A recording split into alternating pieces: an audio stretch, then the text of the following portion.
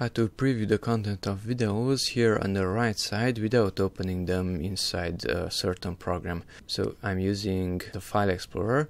Come here to the View tab, and it has this preview pane. Alt+P is the hotkey. Click on that one. The preview pane is here on the right side. You can adjust it from that one.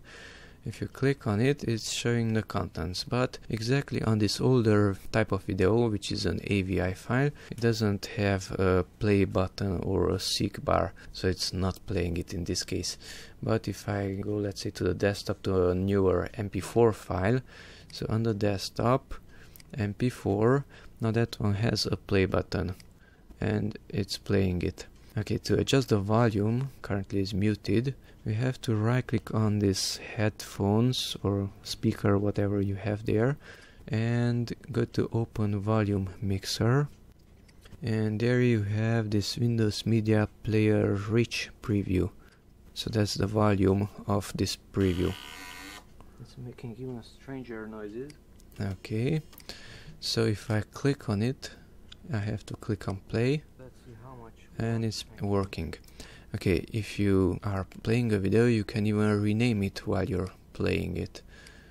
So let's change it, play it, and delete that letter. You have to wait a little bit, and there is no error message, and it was renamed. Here is a text file. If I click on that one, you can see the contents of that text file, just as it did with the video. So this is the video, and that's the content. That's the text file, and that's the content of that text file.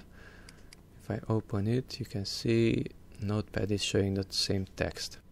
Okay, if you don't want this preview pane here, just press Alt+P on the keyboard, and it disappears.